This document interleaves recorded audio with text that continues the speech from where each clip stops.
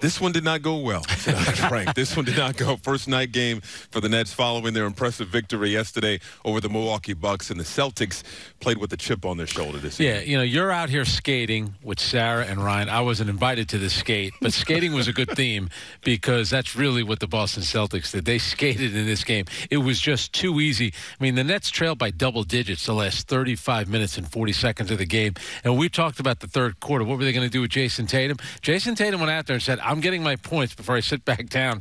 He was 5 of 8. He had 14 points in the third. But I think, Michael, you know, you look at what happened in that Milwaukee game. That was such an important game, an impressive win for the Nets. Really set them up where they're not going to have to play in that play-in game. You knew there'd be a letdown, and Boston needed this.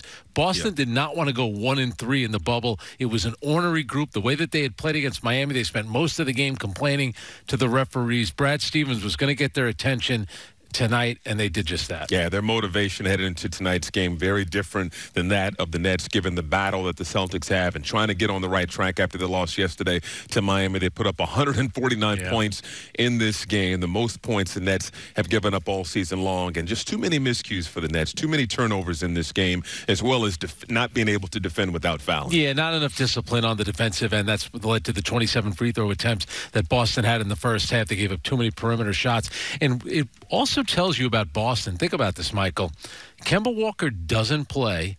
Jason Tatum played less than 20 minutes, and look at that point total that they put up. So this is a talented team, and give their bench a lot of credit. A lot of people look at Boston, and they think, you know, the weak point of this team, the weak area is the bench, and their bench really played well, especially in that first half.